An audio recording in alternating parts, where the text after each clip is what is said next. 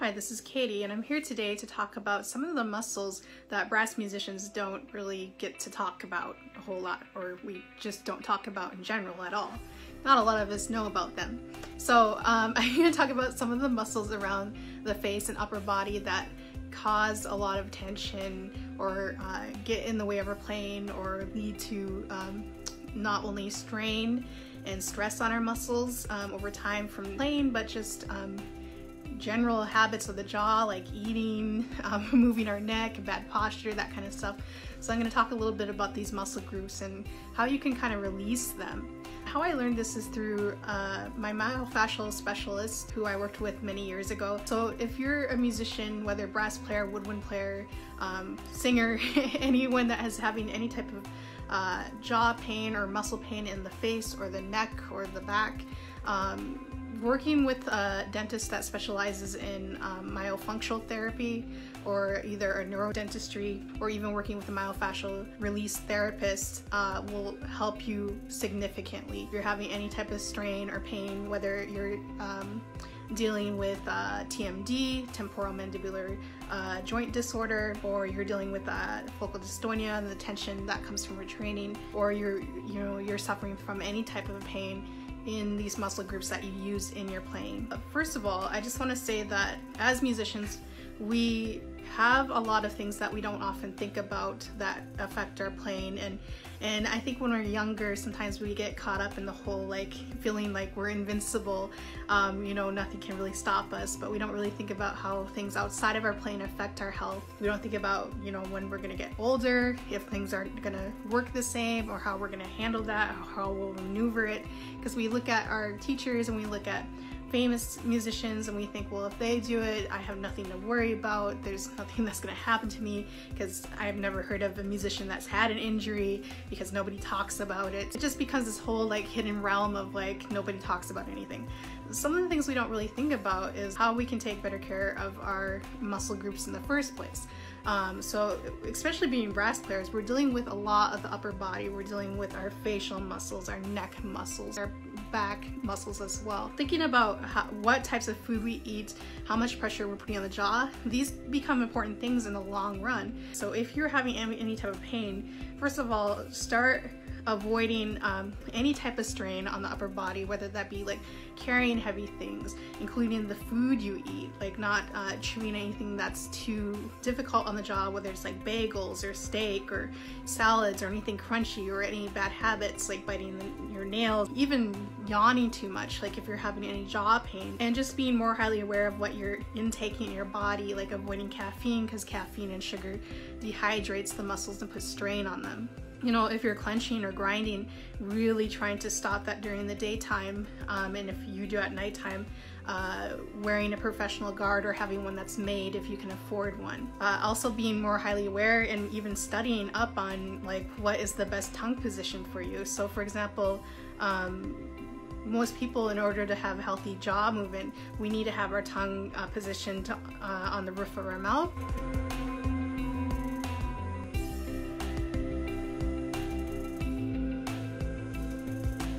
And we need to not be breathing out of our mouth as much as we do when we're not playing, when we're not talking, when we're not eating. But again, it's one of those things, if you can't do it or it's too strainful, it could be due to other factors, like you could have tongue tie. So don't do that if it hurts, but you can look up on the research on it and on mouth breathing and like where your tongue position should be. What is a healthy tongue position when you're resting, when you're not playing, when you're not talking, when you're not eating? Where should it be? And also how you should be breathing outside of your playing. We should be breathing through our nose, not through our mouth all the time. Most people that do, it could be due to their skeletal structure or because they have more of like an overbite. So there's a couple of main muscle groups that we should be aware of as brass players, as wind players. And the first is going to be the sternocleidomastoid. Now this is the huge muscle that runs along our neck here.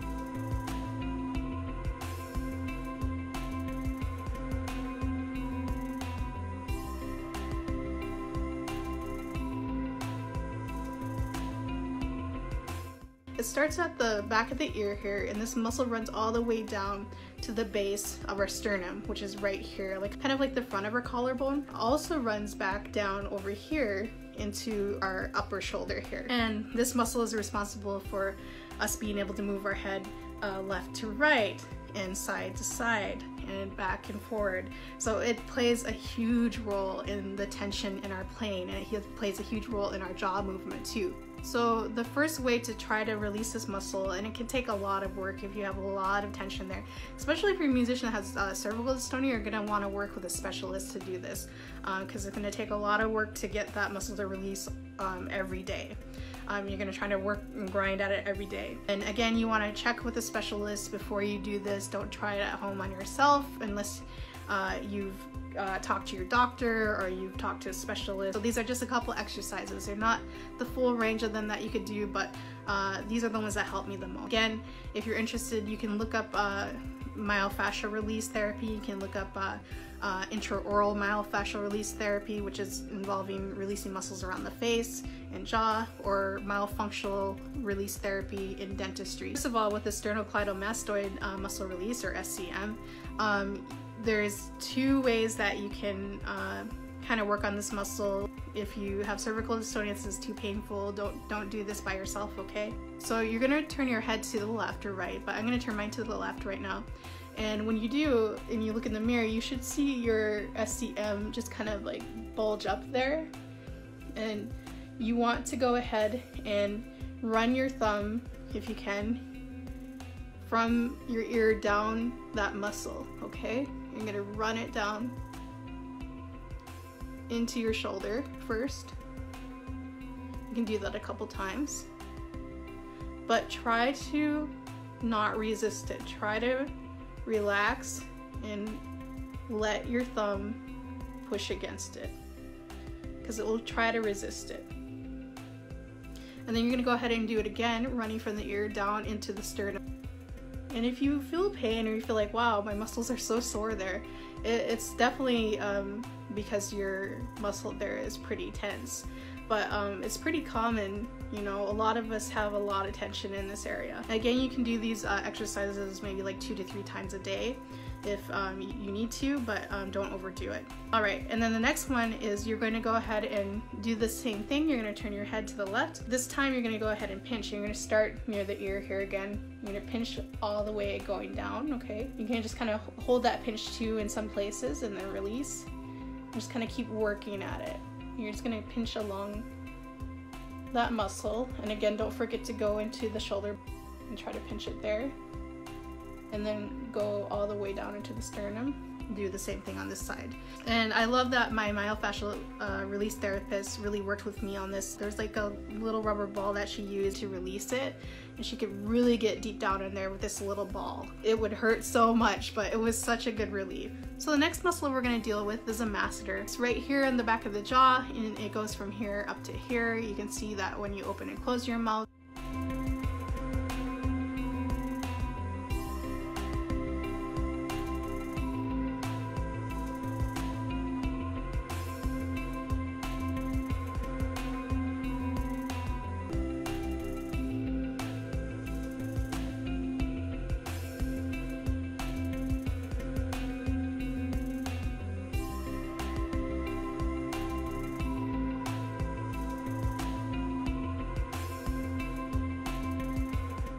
To try to release this, you're just going to take your knuckles and you're going to go ahead and you're going to run up the sides of your cheek, okay? And then again, doing resistant work, going down, so going down the sides and then back up.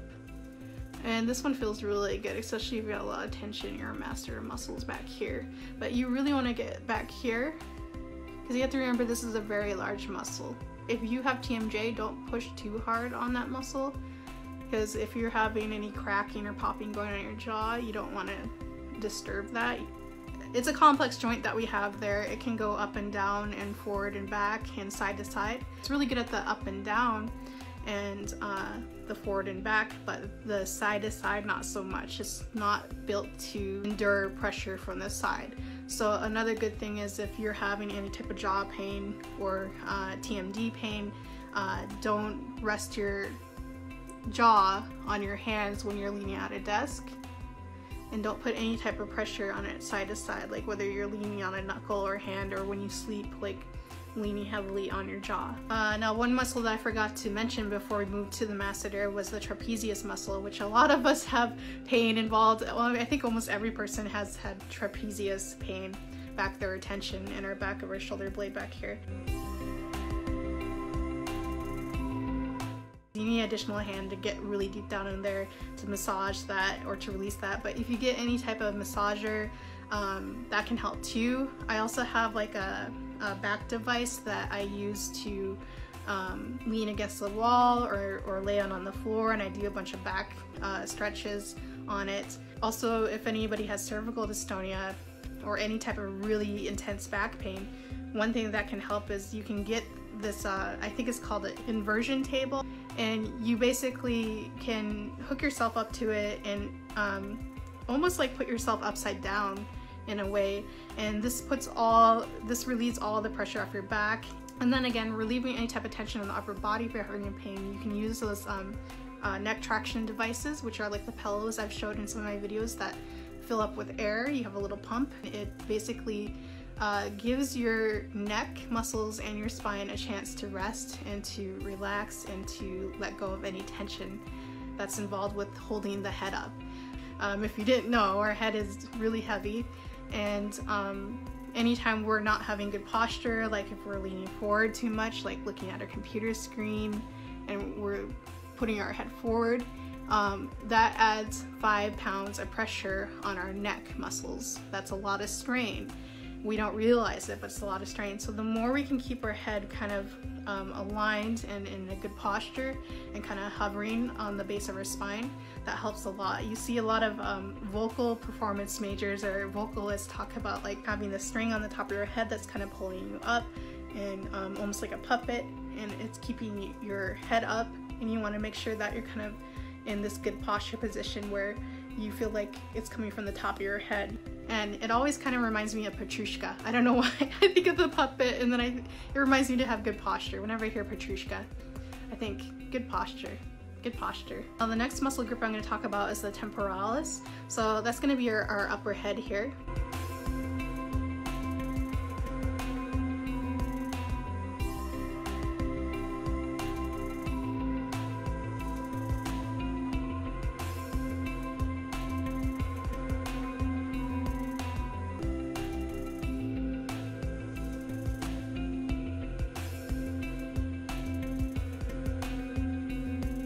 How we relieve tension there, you can just go ahead and run your knuckles against the sides here.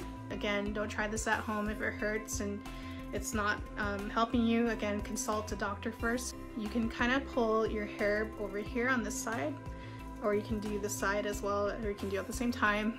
And just pulling your hair in different spots to kind of relieve this pressure from the temporalis up here. Okay, see that? Look, my wrinkle went away. And pulling back here. Another one I really liked is over here by my ear, because I had a lot of tension right here in my masseter, especially because I was suffering from TMD years ago. I felt like pulling over here, so pulling your ear down or back or forward can kind of help relieve this muscle back here, because we do have a lot of kind of bulkiness in our jaw that builds up. So pulling your ear or pulling your hair in any area where you're feeling tension can kind of help and release this temporalis muscle. Now the next muscle I'm going to talk about is the medial pterygoid muscle. This muscle runs over here in the back of the jaw. It's kind of even deeper than the masseter here. Now this muscle, it's really tough and it's very sore, and it also causes a lot of problems.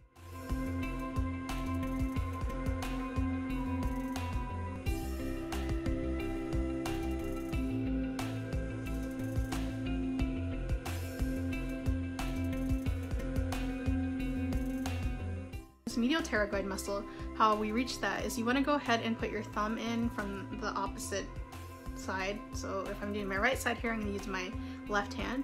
I'm going to take my thumb, I'm going to reach all the way back to the back of my jaw, and you'll feel that ridge there, kind of where your bone is, and then right in front of it there's kind of this like meatiness there. You need to put your thumb on that kind of meaty part.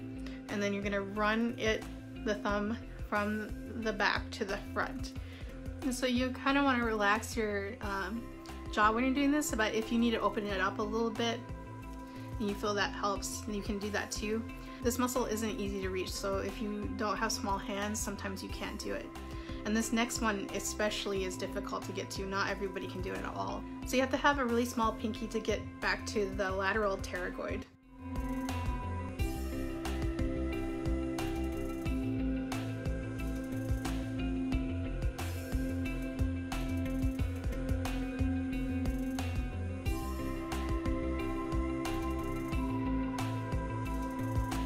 Now this lateral pterygoid muscle is known to wreak havoc, I guess, in the jaw world. So you want to make sure that you can release it somehow. So again, working with a specialist can help here. I'm going to use the same side. So if I'm going to my right side, I'm going to use my right hand. And I have a really small pinky. And I'm going to keep my mouth closed for the most part because I'm not going to be able to reach it if I open up my mouth. I have to keep my mouth closed so I can keep this muscle relaxed, because if it's not relaxed, there's too much pressure between the teeth and this muscle here, and it feels like it's crushing your pinky. But I'm going to try and get all the way back. It's like right here. It's like way back here. And I'm going on the upper teeth here. I'm going all the way back, and I'm going to go past the bone here. So I'll go on the inside of my cheek past my bone.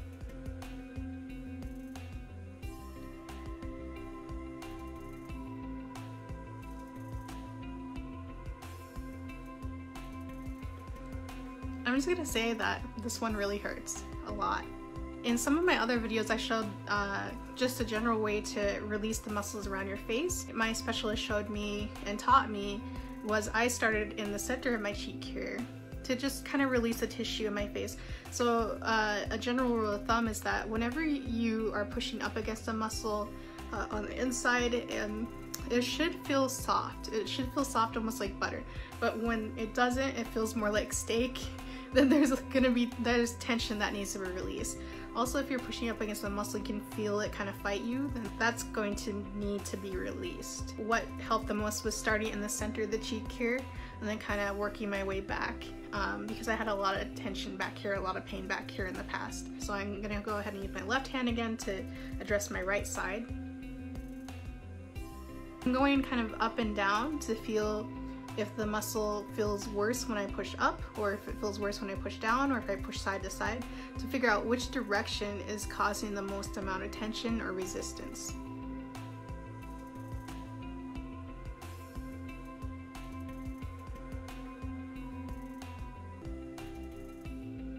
You can see I found a spot. I was pushing against it really hard. Now again, you want to work with a specialist because you don't want to overdo it, you don't want to hurt yourself. But it does require a lot of pressure to release these muscles and to release the tissue. So I would start with that, and I would hold it for a really long time until it released. And if it hurt too much, I would move on. I would do that, and I would work my way back to my jaw, all the way back here.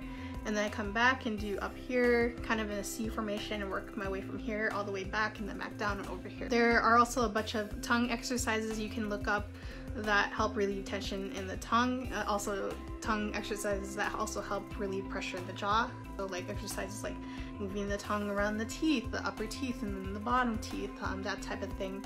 Also floor of mouth release too, that's another really important one. So floor of mouth release, you're basically gonna take your finger and you're gonna put it behind your teeth where the gums meet, and you're gonna go ahead and apply pressure as you work your way to your back molar on the floor of the mouth.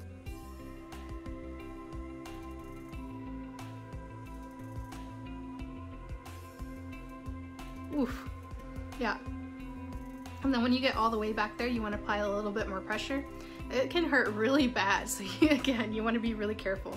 It's very sensitive. Also, if you have a gag reflex, this may not be your most favorite one to do. Also, just making sure that you're doing these exercises really slowly. I'm kind of rushing them in this video, but just doing them slowly, making sure that you're taking your time to relieve that tension. Like when you're pinching or you're pushing against the muscle, making sure that you're taking the time to be aware of your body, really feeling the sensations, being highly aware where it feels like there's more tension, and areas where there's less tension, areas where there's more pain, areas where there's less pain, and really taking note of that. Now for those who are having jaw pain, there are some supplements that you can take that have helped me. They may not help you, but you can do your research and look online, or you can talk to your doctor and consult them too. What really helped me is taking collagen supplements. Also potassium helps a lot. We all know that helps with muscle pain and relief. And with the collagen, I did a whole video on TMD and talked about how collagen supports the jaw joint and also muscle tissues, and also magnesium as well you can take too. I also took glucosamine sulfate or something like that.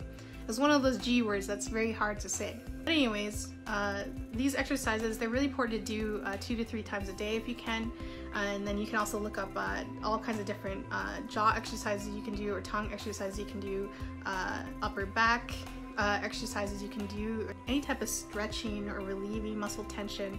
And then also taking the supplements, and also taking care of your body if you're having inflammation, making sure that you're doing your ice packing, heat packing, and not overdoing things, and making sure that you're taking the proper time to rest after you're done doing this. You're not going to do this and then just go and play, and giving yourself time to recover. Again, really consulting with a doctor is best too, or a specialist. And I also forgot to mention my castor oil. How did I forget that? If none of you have learned about my castor oil regimen, please watch my TMD video, because I talk about that in there. And I cannot say enough about castor oil pulling, but especially with castor oil. This is like my lifesaver. So please watch that video, and if not, I'll put a little bit more information in the description section about it for you. I hope that you learned a little bit today about some of the muscles that we don't talk about as brass players, and that you learned a little bit about how to release them too. And I hope that this helps for those who are experiencing pain. Alright you guys, I'll see you later. Bye!